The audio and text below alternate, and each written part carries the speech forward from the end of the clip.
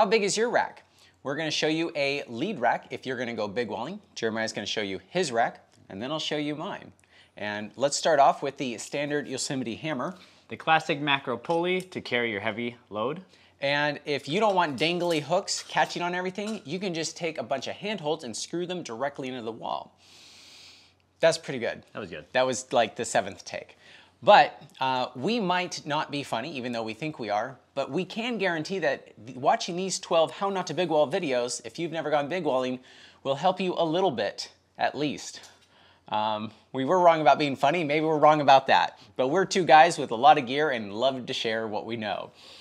This is a smaller part of a bigger project called the Big Wall Bible, where you guys can also contribute feedback and we can post in that written material, kind of like the Bolting Bible.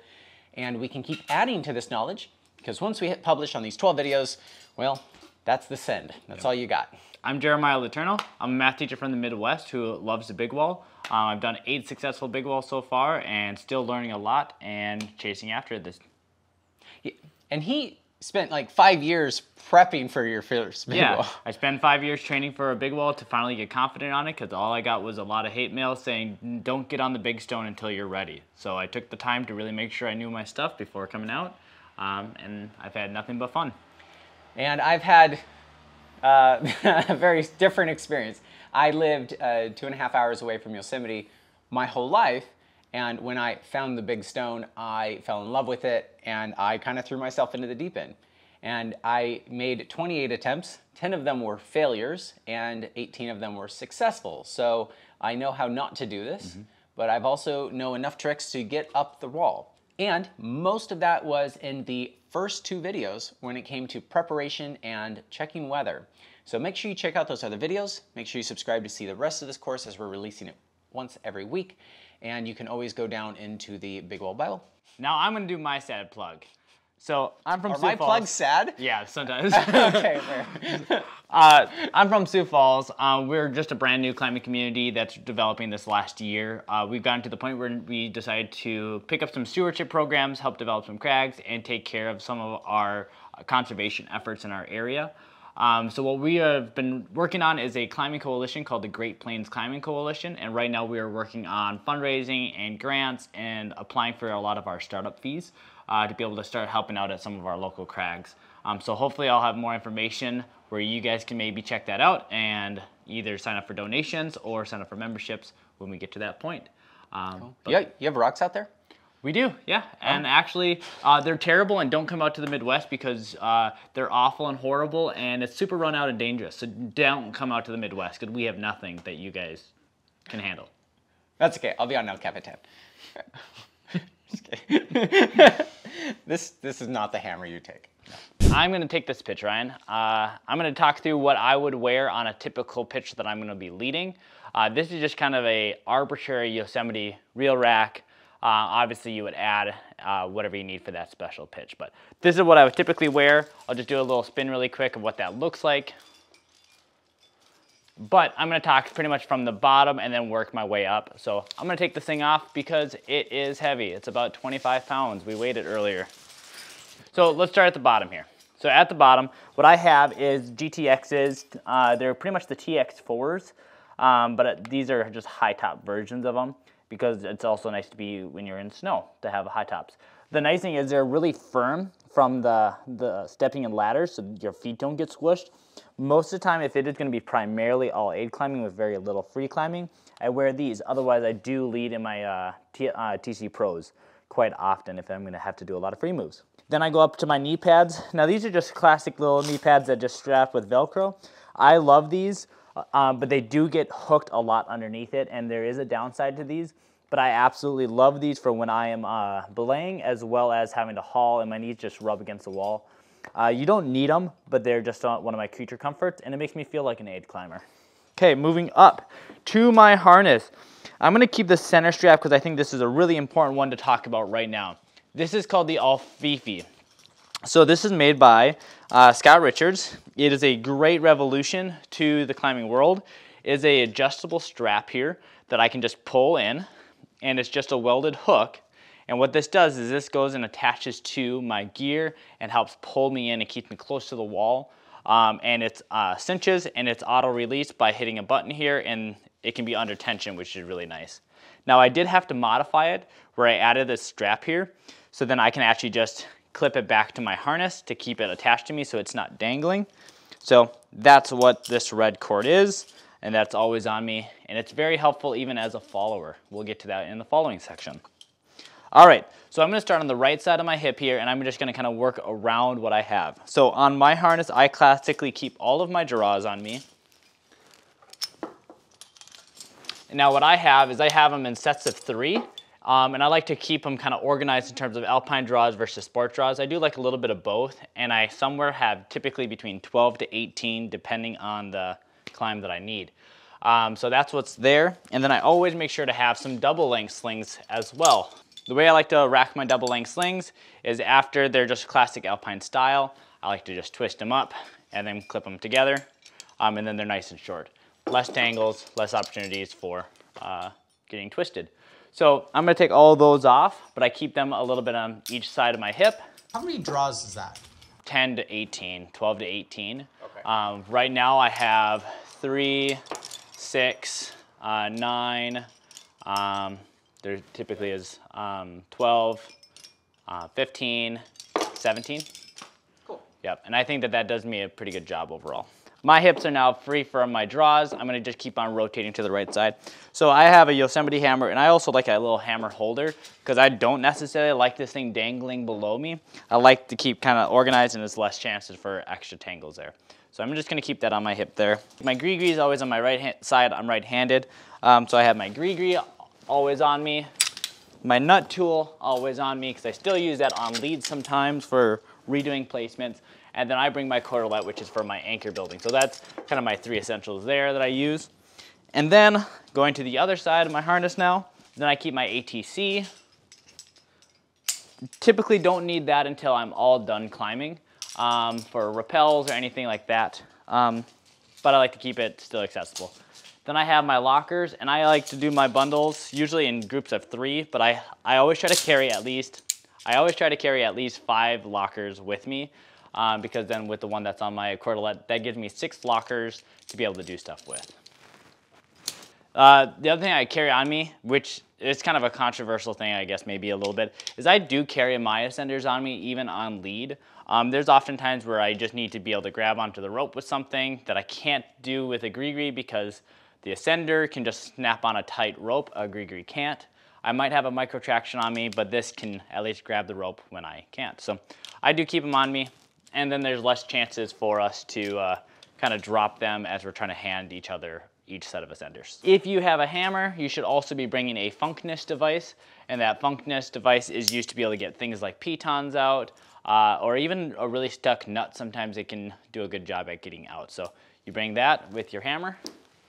And then I also do carry my Nalgene. As we talked in the prepping episode about getting your bottles ready, you can see here that I do have it kind of connected at 2 points. My noose, and then also the plastic strap. I don't just trust the plastic strap. And then I also do make sure that there's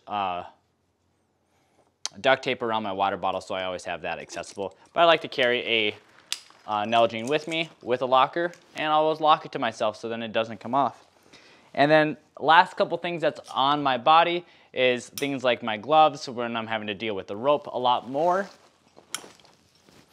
And then the last thing here is all of my survival stuff. So this is my self-rescue stuff on the back side.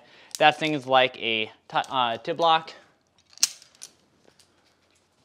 I also have things like a NanoTrax, kind of the same idea. That is definitely unnecessary to have to. I just like to carry those because they're nice. And then the last thing is like my knife, because I might need to replace old tat while on lead. To be able to keep my followers safe.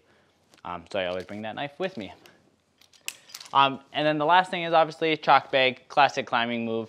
I always bring that. So kind of moving up from my hips, I go up to my chest here. A couple things I have is I do like sunglasses once in a while. I don't often have them, but it is nice to be able to, if you're looking up and you're on lead, to be able to see if you're climbing the peak sun. Other things like walkie-talkies I do kind of carry with me. And then onto my helmet here, I have my helmet with my headlamp attached with Charge Fresh batteries. So that's that. Let's get to the really good stuff, the real gear porn that you really want to look at. All right. Oh, hi, get it? Am I a cam guy then? Oh, I should have an OnlyFans. So I also bring a set of ladders, and what I really like are my Yates ladders. They're nice and long, and I'll kind of show this in the Big Wall Bible of how you can cinch those together, but they drop down. I think this is a 6-step ladder. I really like the Yates one, but big thing I'm really going to recommend is that you have a spreader bar. The spreader bar prevents these things from collapsing as you step higher and higher and higher, so your feet don't get pinched as bad. Yes, they're heavier, but like, let's be honest, you're already carrying a lot of gear anyway, so what's a couple extra ounces, whatever. So I like the Yates ladders. Yep, so I do 2. I don't like 3. I think that bringing 3 is unnecessary, and I just have them connected to my daisy so I don't drop them. Is I have on both sides, I have a small set of micro nuts. This includes some of the RPs and just small nuts just in general. And then I have like my larger set of nuts. Now this is a combination of a lot of different brands, but I would highly recommend making sure that you do have a set of offsets on your rack here, and maybe a couple different double sizes in offsets as well. But those are my classic passive gear. On to how I rack the front. So I keep about an even 50-50 split of my rack, but on the right side, maybe I'll just show the right side because it's pretty much duplicated on the left side as well, is I have things like my small C3. The C3, what we call the ghost cam, because it scares away all the cams for how terrible and scary placements those are. I have small things like a black alien, the red C4, or X4 I should say. Another alien. They're really great for really kind of small placements, but truthfully I don't actually know what is the big deal difference between these aliens and the X4s. To me they really... Aliens are better. Are they though? Yeah, in every way. I would love to hear your guys' comments on what's the biggest difference between these current aliens and these ones. Then on to my larger cams, and like what I think are the more important cams really, truthfully, is a set of totems. So my standard, I really think that everybody should have, let's say triple rack, you have 2 sets of totems and you have a set of offset, BD offsets, whatever you want to do for your offsets. But totems, the amazing thing is, besides for the 2-lobe placement, which is just one side of the cam, is also the fact that the size profile of them fits really, really well in piton scars as well. So it's kind of a double whammy, is both they can hold in placements that other cams can't, as well as they can fit into placements that other cams can't. Check out the How Totems Break video to check out how they wear and tear, because I think that that's a really important aspect to see how does your gear wear and when you need to start retiring them. So I do a double set of totems and then a set of offset cams. So there's a black totem, and then I keep 3.3s on me. I like 3.3s.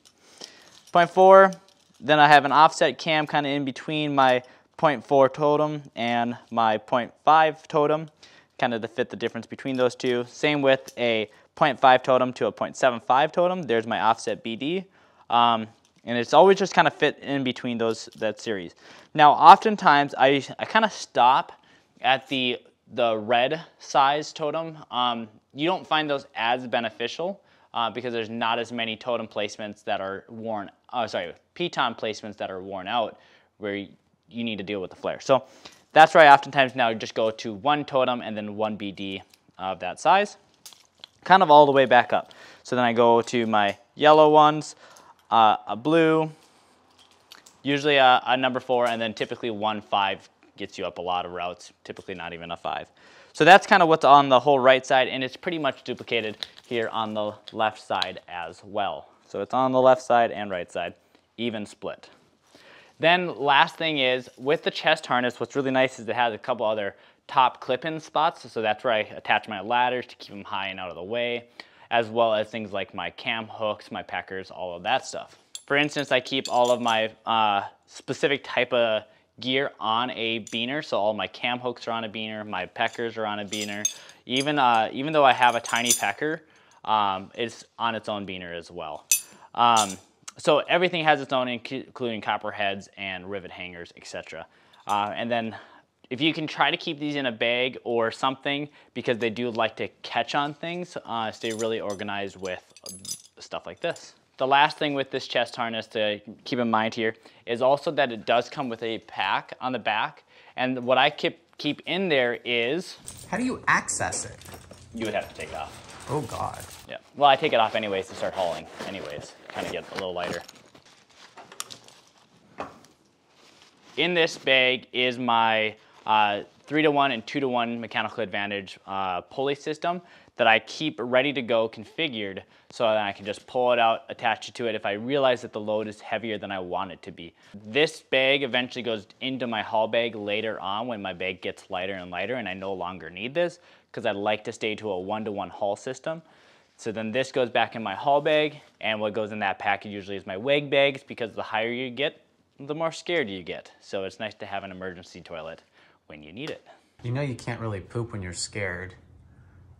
It just comes out. It's more of I need something to wipe with, really, you know. All right, so that is everything that's on my rack and what I typically carry with me when I'm on lead. So, Ryan, man, my walkie's dead. So what happens when you have the X-Talkie? Hey, look at this. I have a Rocky-Talkie. Hey, Ryan, off belay. Thanks for the cheesy Rocky Talkie plug. Seriously, this is a Big Wall essential. They help sponsor this course, so it's free for you guys. And they... Oh, stop. I'm such in a habit. You can leave it on like the whole week. I know. Yeah, that's Rocky Talkie, man. And they even give you a 10% discount if you go to rockytalkie.com/hownotto. These things last for days, even if you forget to turn them off like I did last night. And they're super durable, and they're very powerful without needing a license. And it's very relevant for this part of the video where we're going to talk about what I'm going to lead with. Now, before we start at the bottom and work our way up, also, I'm going to share with you the difference. As you see, I don't have a chest harness. I like to have everything on my hips. And what I end up doing is, because my real estate is very minimal here, I only have 3 loops on this side, 3 on this side, and 1 bigger one in the back. Not my haul loop, but just a gear loop. I can't just put everything horizontal. So I have to go vertical. And so every, let's say, yellow alien is going to be stacked on its yellow alien, but every piece has its own carabiner, which allows me to have this stack of slings, which also have their own carabiner. And I use these more than I use draws. But let's start down here, where I have the same shoes as Jeremiah, except I don't have the ankle protection because I don't care about my ankles nearly as much as he does. Same with my knees. I don't like how the knee pads rub my knees in the back, so I'd rather have my knees exposed than deal with that the whole time. What I have in my pocket here is the topo for the entire route, folded up in a Ziploc bag in case my leg sweats too much, a spare battery for my headlamp, even though this one also has a fresh battery. Next is Big Wall gloves, which I don't want to wear right now, but they're nice to have at least these 2 fingers accessible, even if you have these 2 fingers covered by normal gloves if you cut your own. But find the gloves you like. We'll have that in the Big Wall Bible on the best gloves and people's opinions on them, and we look forward to your feedback on what you like. Next, I have Metolius Easy Daisies, and these are not technically personal anchors, but they are very nice to aid with. I'm always clipped into my climbing rope in one way or another, so these are super good enough for what I'm doing. You never want to fall on a static personal anchor anyways. Now I have cam hooks permanently on here because my next pitch is going to be finger-sized cracks where I can go a lot faster if I just cam hook my way up, place a black totem, cam my way up, blue totem, cam my way up. Now I try to avoid pulling these tight each time because that's just a lot of extra motion. So what I'll do is I'll climb my aiders, and then I have my sling and carabiner down here, which some people have a Fifi hook. I like the carabiner over a Fifi because a Fifi, if you have slack in it, when you go down a little, it could fall off, you lean back, and it's not there anymore. This is bomber. I know I'm connected to whatever I'm connected to in a bomber way. But if it's not overhanging, I could top step by having this sling on here. But if it is overhanging, I can take this carabiner and I can clip directly to the piece and keeps my hips really close, as we'll show you in the leading section of the video how that works. But for now, that's what I have in my personal anchors. When it comes to ladders, I made one out of 9/16 webbing, where you just take one side and make it looser than the other side so you have a place to step, tie a knot. And I do this for the Lost Aerospire, where I'm only gonna climb 2 pitches in order to rig the slack line on it. However, it's not fun to use, but neither is this one. This has a dedicated side for each foot, and I don't always climb straight up normal. So I like the same aiders as Jeremiah because I can put either climb up one or I can go up both in whatever fashion I want, and they're so much more comfortable to stand in. They are a little bit heavier, and I only take 2 because I can just sit on my top daisy and then lift them both up. And when I'm at an anchor, I'll clip them at 2 separate bolts so they're spread out. Now I clip the second foot loop, and this keeps it tidy enough for me to keep on me while I am not using them. So let's start with the gear that's the most fun, since I want to be a cam boy. That sounds actually really bad. Cam guy. Yeah. Yeah, wow, I really screwed that joke up. So all my smaller stuff is gonna be on this side, all my bigger stuff's gonna be on this side. So I have my 3 smallest totems, black, blue, and purple, and I'm going to be adding more black and blue totems to my rack. And what I do, as you can see, is I stack them on each other. And if I had 4 of them, I would just do the same thing. I would go like this, but all the same size. Now you take the top one off and you take it off wrong, off your harness, you're gonna drop them all. So I do gates out, and my black one's gonna be separate. And I always make sure that I find the last one and I can pull it off. And if I have 2 hands, I'll even keep my other hand on it. And I just make sure it's on very well. The problem is, if you grab and you're not paying attention like this, and you, trying to screw this up, you can lose the cam. So you gotta be mindful to grab the lowest piece that you are clipping in a line. So next on this side, I have my offset aliens, and you can see an offset alien is where the sling is a different color than the thumb loop. That means 2 of the lobes are gonna be smaller than the other lobes. Piton scars started as thin cracks, and they got wider and wider, wider in this oval shape, and the back of the hole is smaller than the front of the hole. So you put the smaller lobes in the back, and actually with the flexibility of these, the soft metal of an alien, and the different lobe sizes, they fit really, really well in piton scars. I go from black blue all the way up to the yellow red, and they're all stacked here, and I have 2 of each. The next thing I have on my harness is the micro nuts. I have 2 sets of offset micro nuts, and that's, depending on the route I'm doing, all I typically take on any route. Now, if I'm gonna go do some A3 plus A4 stuff, I'm going to want to take more than this, because if you have a really thin seam for a long ways, this is not gonna be enough. Now, I'm a little different in the fact that this is the only set of nuts that I take, DMM offset nuts. And I almost never use them. I can go up an entire wall without using nuts because I love my cams. Never use them, I tried climbing either. Yeah. Even though in our brake tests, they actually proved to be stronger most of the time. Next in the back of my 3 gear loops are free beaners. But on my free beaners, I have rivet hangers. So if there's a bolt without something to clip to it, you clip a wire over the top of it, or this removable hanger. And that is not something I need all the time. But if it is, it would already be on my daisy, and I'd have 2 or 3 of each. In case I need to leave one, I still have them, if I know I have a rivet hanger ladder that I gotta climb. It is all dependent on looking at the topo. Next, on most routes, I'll just take a grapple hook and a talon hook in case there's a little lip that gets me a little higher, or I just can move faster. I love hooks when I can get a solid placement.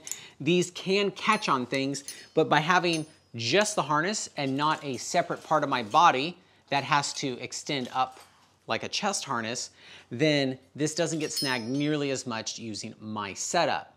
Problem I find with the chest harness is all the gear is hanging over my other gear, and it kind of gets hard to access different stuff. The last thing on my 3 gear loops on this side is a set of lockers. Now, I already have my quad anchor and lockers already ready for the anchor in my back. I don't need these technically for anything, but you never know, and I like having 2 or 3 of them with me. Notice I did not use this third loop. It's my junk drawer. This is where I'll clip my ladder or a piece I know I'm about to use. I'm off center now, as I'm heavy on one side.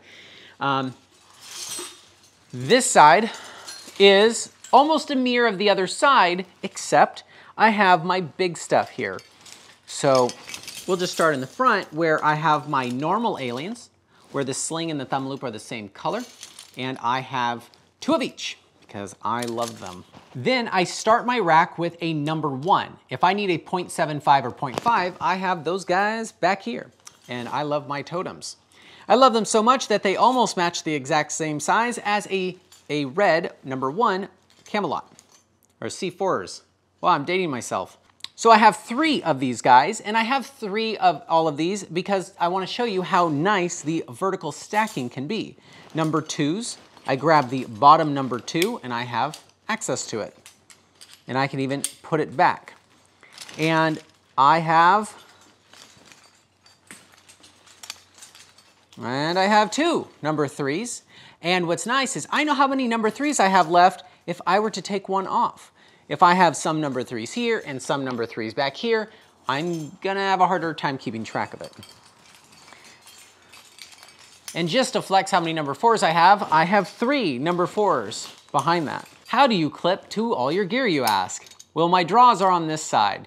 I have double length slings here, and I use them for a lot of stuff if I start traversing. Otherwise, I might just clip directly to the cam because it has its own carabiner. Do you clip to the... If you're going straight up, it's pretty easy. Now, this, I stick my finger in, and it's a shoulder length. And if I just clip one strand, it is a double length. And you'll notice I am okay with leaving this loop here, even though it reduces the strength a little bit. I don't care. Whatever I'm clipping to is gonna come out first. Be careful to not do this and clip the middle of that, because if you unclip this, your carabiner is going to fall. So be mindful that you need to make this into a loop. Where to go? Before clipping your other carabiner. And then how I like to twist it is I twist both hands at the same time in order to get this nice and tight, and I clip it on the spine side and it keeps it tidy. Now I only had 3 of those because my route's not gonna zigzag a lot. Otherwise I'll have 2 stacks of 4 on either side of me. Same with the quick draws. I have one quick draw as a Jesus piece that you put on the bolt before you leave the anchor so you don't pull the layer down, but that the rope can go up a little bit before catching you. And then maybe the next bomber piece before I start running stuff out. So I don't use a lot of quick draws because once I start getting higher and higher, I kind of just want to start using these guys. I also have more free beaners with rivet hangers. And a little trick I do have is when I lean over my back sling, sometimes I'll just clip spare beaners. I always know I'll have some extra beaners on these slings that are furthest in the back, and I like that. Want to take a look at my rear? So what I have here is a ascender, just one. I'm going to use this to haul, to grab the line and pull through my, wait for it, protraction. I am a 1-to-1 hauler. I don't care what it takes to do 1-to-1, and we'll show you all the different ways of doing that. I will almost never do a 3-to-1 because it takes more than 3 times as much hauling in order to get that bag up. So I clip this to the highest bolt, clip this to the strand, and I just start pumping. We'll cover that in the other videos, so make sure you subscribe so you see when that comes out. Pro tip, an aluminum quick link in this little hole that's completely useless is great if you want to just clip your ladder to that and your personal anchor to this and have them separated.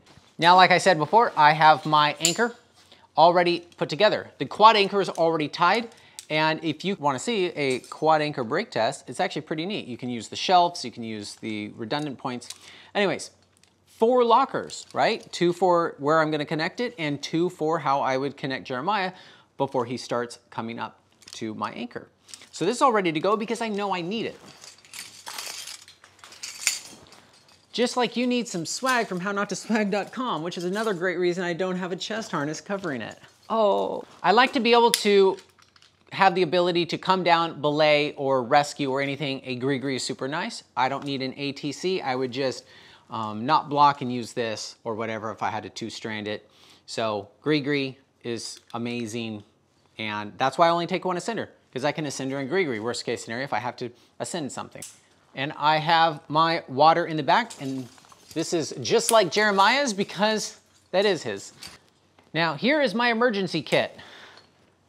Duct tape on a string, pretty good. I actually like the duct tape on the water bottle because this is kind of hard to unroll, and this is more accessible, and I always have that with me.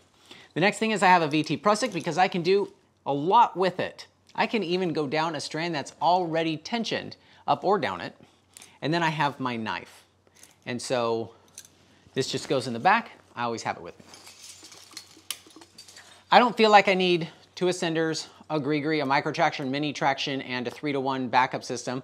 Jeremiah's gonna show you all of his systems when we get into hauling and why he does that. And it's really great that we don't agree. And it's really great if you don't, respectfully. And you can actually do what we're doing right now, and we will post it on the How Not to Big Wall Bible. We'll put it on our How Not To Clips channel, and then we can link to that video, and we can get a lot of people's what's on your rack. Let me talk to you about my tail.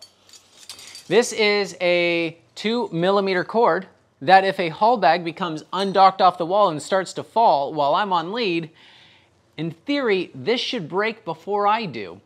This actually killed somebody, and the bag came off. They were attached with a 10mm rope attached to a bomber haul loop, and I think it broke their back. So I find I'd rather have that thing break and fail instead of me trying to hold it up. This is not gonna, this has never failed on me. Yours, you have to do the same thing, yeah.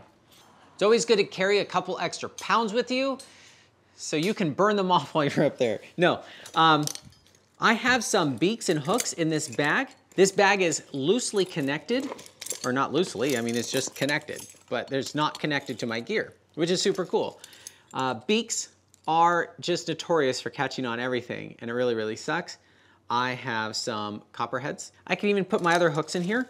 This was kind of a little hack that we kind of did on our last wall. And because I'm only going to use this for part of my climb, it's on a separate sling. Now, you never want to put that sling on top of these. You want to either take these off or go like this and get it over it. You don't want to put a jacket on while these are over your shoulder. You want to make sure the jacket's on, and then you put this back on, or you're not going to get them off. And so this other side is my hammer, and you can make this thing as long as you want because it just goes in a hole. It's very simple with a screw that screws into the webbing. For me, this is a little too short. It would catch on my foot. So I adjusted mine to hang about that much lower than my foot. But I can pull it up just as easy, and you actually don't use this very often on a wall. So if you're watching this and you're new, unless you're gonna jump on A3 as your first wall, you're probably not gonna be using this for a while. Hammers make the piton scars worse. And if people aren't using hammers, don't use hammers. Yeah, good time to bring that up. If I had a sling for every person who says they hate doing it this way, I'd have more slings. You have to find the one that's on the outside. So in this case, it would be that guy. It doesn't take me that long to figure it out. I'm used to it. And I like having my carabiner on the end. I clip my piece, clip my rope. And they're versatile. I can use them as anchor material. I can use them as whatever. I can use the lasso. But you can see, because in my context, in my viewpoint, in the way I do things, why this ends up being like here. I don't want these doubled up or draws. I don't have space for a wad of draws. So they work really good right here for me. If you're not paying attention and you just grab one, it's gonna really suck, and you're gonna hate it, and you're gonna think that I was wrong, and you're gonna be cursing my name because you don't know you're not doing it right. Just, gosh, that does suck. Grab the beaner. There we go. Nothing else is around it. Voila! Helmet. Rocks fall, things fall, people fall, or you could do a flipper whipper and smash your head against the wall. Bring a helmet. My headlamp is on my helmet because because that's a good idea. If I had a headlamp for every epic I've had, I'd have more headlamps than I need. But a lot of my epics came from not having light. And once I started caving, and they take light very serious, you're like, oh, if I just take it a little bit more serious, maybe I won't have so many epics. So I have a really good headlamp, stays on my helmet all the time. I even have a spare battery in my pocket, even though this is a fresh battery. Had one of our friends run out of light in the middle of a lead, and it took him 3 hours to finish by braille. So I also have another spare headlamp for redundancy in my personal bag. And so at night, if I decide to take this off, which I choose to sleep without a helmet because my face is facing up, so if it's your time to go, then I have a headlamp for that as well. Let's find out how heavy this is.